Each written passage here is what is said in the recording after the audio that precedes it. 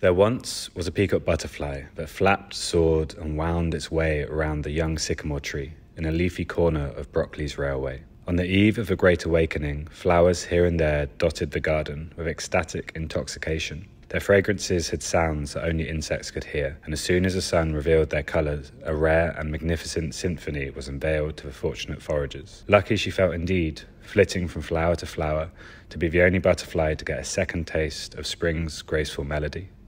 So much so that she intended to spread and share her joy with the entire insect kingdom, with every beat of her wings until her last.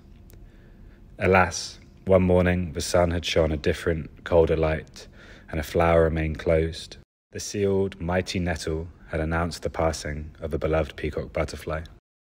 The insect kingdom felt her loss resonate through their communities.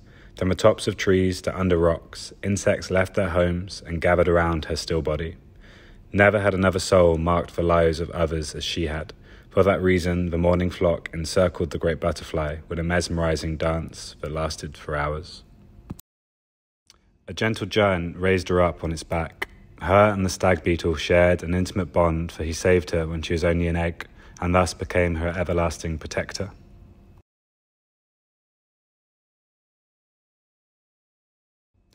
He was followed shortly by her dear companions.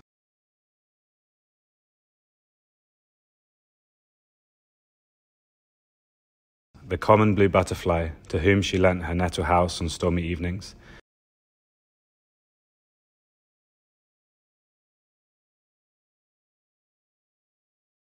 the generous centipede, which had offered its back many times to help the old and tired butterfly on her last journeys,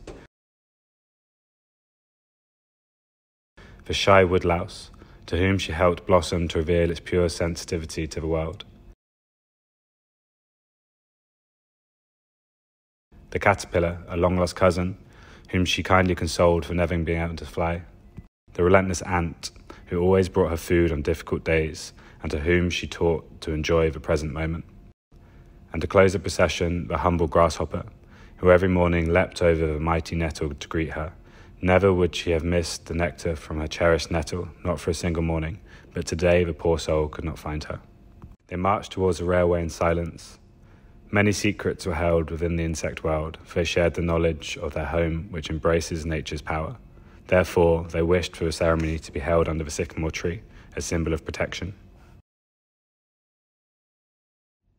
Eventually, the sorrowful stag beetle laid their treasured friend in an old burrower bee's home on a bed of moss and stones.